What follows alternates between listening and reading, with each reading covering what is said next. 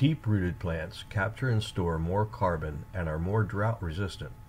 Researchers have been working on a way for plants to capture more carbon that helps to reduce greenhouse gases in the atmosphere by manipulating enzymes that control root growth.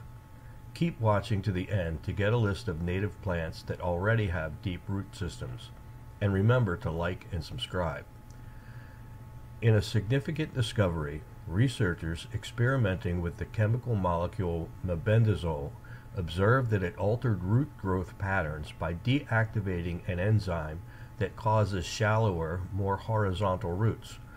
This insight revealed that they could potentially engineer deeper root systems, which is a highly conserved trait across various plant species and could lead to more climate-resilient crops. The research team has been working on cress in a laboratory setting and is now refining their techniques to more precisely target the ethylene pathway to achieve the desired growth direction without affecting other plant functions. Eventually, they may be able to apply these in real-world agricultural settings. There are many plants and trees that capture lots of carbon and trap it in the soil. How much depends on the plant type and environment. For example, trees in the Amazon rainforest may capture a lot of carbon, but it is quickly released due to the condition of the soil and the rapid decomposition of dead trees.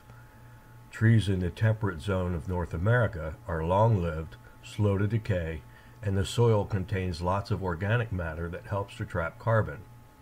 However, according to the University of California, Davis, grasslands and rangelands can be more reliable sources of carbon capture, especially in areas prone to wildfires. There are many factors that affect the capture and storage of carbon, but keeping deep-rooted plants healthy and thriving can go a long way. Here are some native North American plants that have very deep root systems that not only store more carbon, but can reach deeper aquifers in times of drought. Prairie dock, a tall perennial wildflower that can grow 6 to 10 feet tall, has a taproot that extends as far down as 15 feet. Lead plant is a nitrogen-fixing shrub found in prairies and dry plains that has a 10 to 20 foot taproot.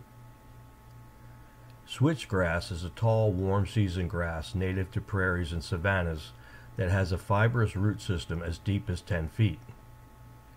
Big bluestem is a dominant grass species in tallgrass prairies and has a fibrous root system that can reach depths of 6 to 8 feet.